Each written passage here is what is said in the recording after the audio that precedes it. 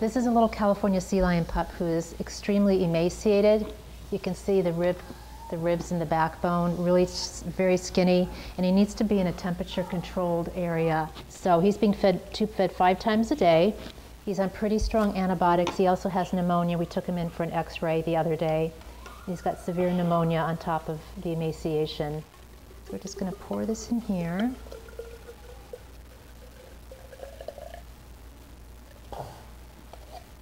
Sometimes these little guys, they don't, they get away from their mom and they just haven't honed in on their hunting skills. Yeah. Or if they do have pneumonia, it's hard for them to stay under the water for great periods of time to dive for their fish.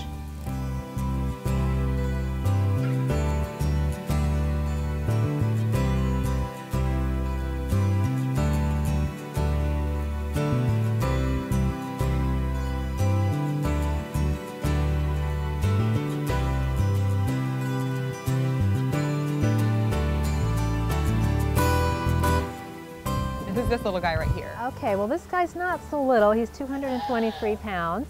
This is a California male sea lion. And you can see he's got a little tiny bump on his head. The adult males actually have a really distinct, it's called a sagittal crest. And it's a really big bump. As they get older, it gets kind of bigger and a little grayer, just like we get a little grayer as we get older. And he was found down in San Clemente yesterday.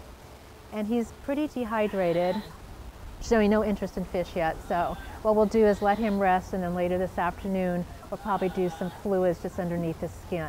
The tube feeding? We're not going to tube feed him yet. We're going to do what's called subcutaneous fluids, which is putting electrolytes. Like people get IVs. Well, it's really hard to find a vein on these guys, so we just do it underneath the skin. We pinch their skin and the needle just goes underneath it. And then we've got some more California sea lions here.